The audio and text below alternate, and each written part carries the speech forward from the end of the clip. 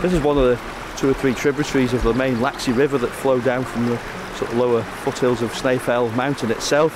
And the mine area at Snaefell here, the sides of the valley are very steep and very compact, and it was very difficult to lay out an area, a flat surface area to work on.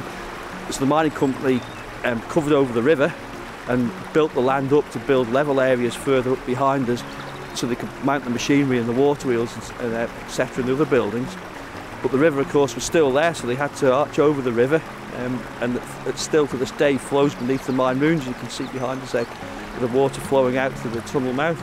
And as the mine expanded in the 1880s, 1890s, they extended the length of the river tunnel and covered over more land, and so it's still there today, still flowing out right beneath the remains of the mine.